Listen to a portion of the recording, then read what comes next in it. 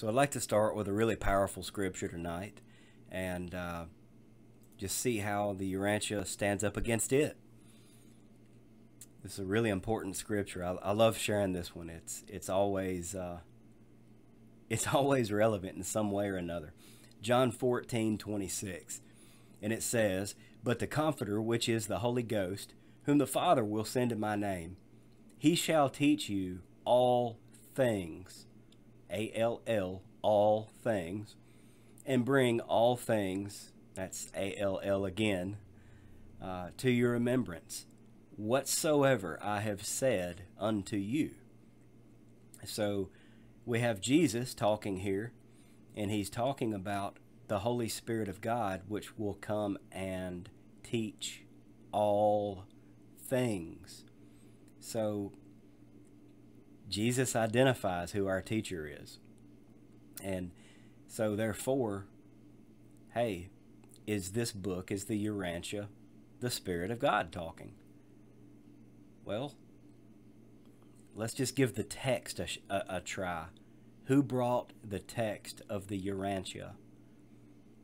We are told that the Urantia was bought by a host of celestial beings. I believe 23 of them were properly identified, and each participant claimed to have contributed, or is claimed to have contributed in different areas of knowledge. In other words, they just kind of pass the torch around, you know, this being writes this, and this being writes this, and this other being contributes this, and then it's all brought through these several beings. Now, I'm sorry, but simple mathematics is all that it takes to show me here that, well, 23 beings is not the Spirit of God. The Spirit of God is one with itself and one with the Godhead, God the Father and God the Son, the Holy Trinity, the Triune God, the Godhead, whatever you might call it, by whatever name it is, it's the Holy Union, Father, Son, Holy Spirit.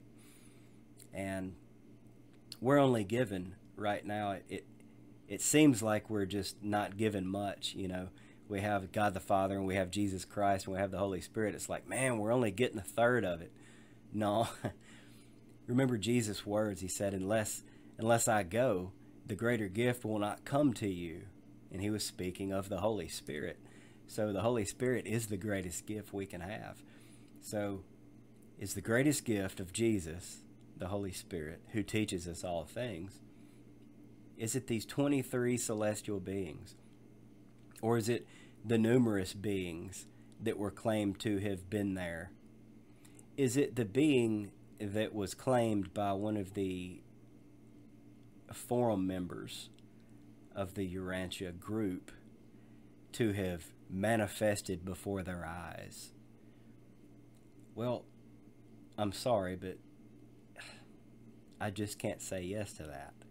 I think that's a problem. And again, I'm not cherry picking this verse. You can flip your page over or look on down a little bit to John 15:26, and it reinforces it. It says, "But when the Comforter is come, whom I will send unto you from the Father, even the Spirit of truth, which proceedeth from the Father, he shall testify of me." In other words, the holiest of all things, the Holy Spirit, the holiest thing on earth right now, the most powerful thing on earth right now, the Spirit of God.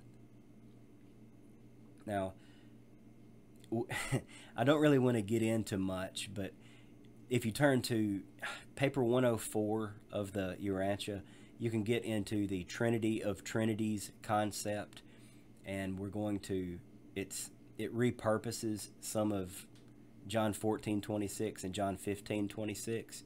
You see how clearly these passages push against false doctrine or a false teacher. Well, the problem is the Urantia just so happens to repurpose these verses and cause you, in reading them, to be redirected to another thought.